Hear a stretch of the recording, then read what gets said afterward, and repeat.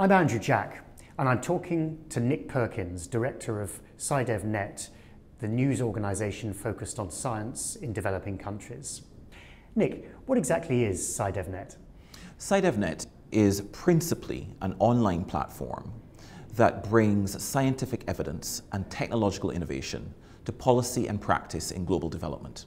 And we do this largely through original journalism.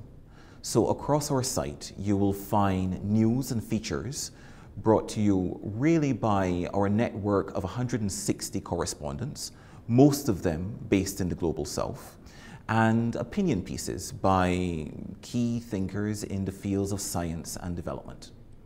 So who are the sorts of readers that you're trying to get to? What types of groups of people? SciDev actually serves a very unique combination of communities.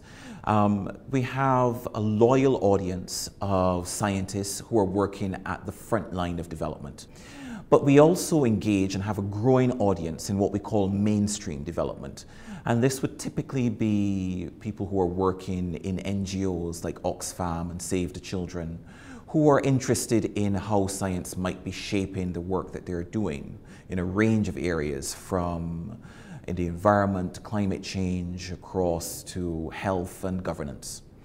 And we also have a very strong following of journalists who are working again in the Global South and who are very keen to see how they can support science coverage in their particular countries and regions.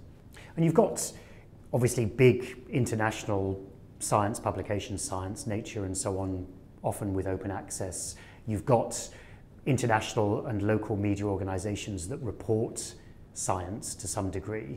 Where again is the special niche you think that SciDev fills that those others don't? I'll start by actually explaining to you the problem that SciDev is meant to address.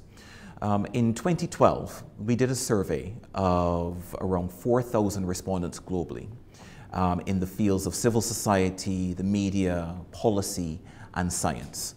And what we discovered is around 71% of organizations working in development said that they and their organizations do not regularly engage with scientific breakthroughs and consider this as part of the work that they're doing.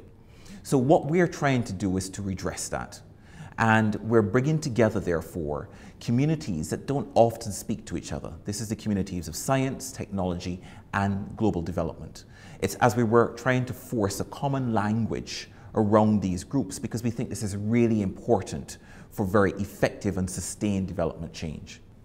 Now, you've got a London headquarters, originally focused primarily on the English language, but I think you've got plans to expand much more significantly into different parts of the world with offices and languages and so on. Tell us a bit more about that. In the last 2 years, SciDev has invested substantially in growing the regional editions. And this is quite an important development for us because it means that we can tap into local knowledge and local networks of scientists and development policymakers. And we are publishing not only in English, but also in Spanish, French, and Arabic. Nick Perkins, thanks very much. Thank you.